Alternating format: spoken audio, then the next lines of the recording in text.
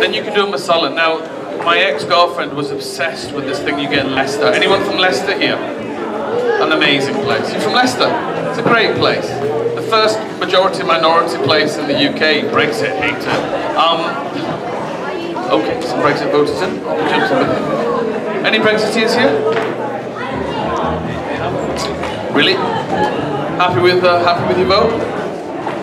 You'll see how it goes. Bit late for that, sweetheart, isn't it? You've lost Scotland. Scotland's gone. I think Yorkshire might come with us. That's what I'm hoping for.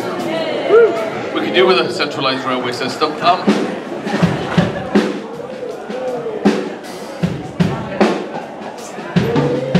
So, I was slick.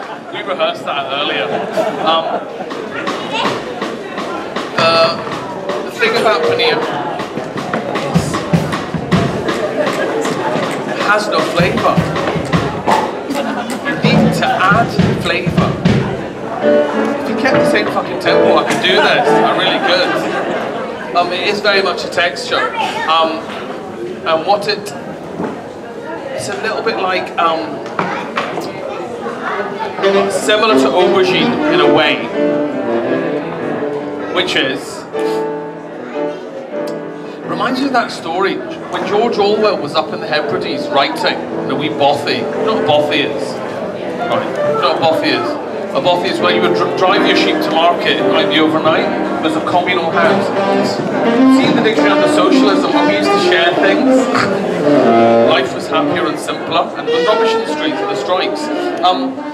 This house was sort of communal. You'd stay in it, you'd fill the wood basket for the fire, you'd clean it down, and then somebody else would come there and stay with you. It was shared space, then you'd leave it as you found it.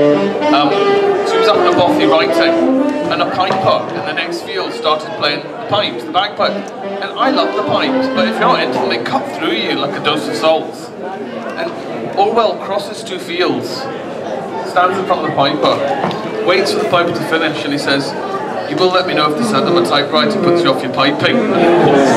It's one of my favourite Orwell stories. So if you're into the texture of paneer, you need to add the flavours. That's what you bring to the party. But you can't have paneer, can you? Vegan. Should we just save a little bit of masala for the vegan? You don't have a name anymore, you know that. You're just known as the vegan.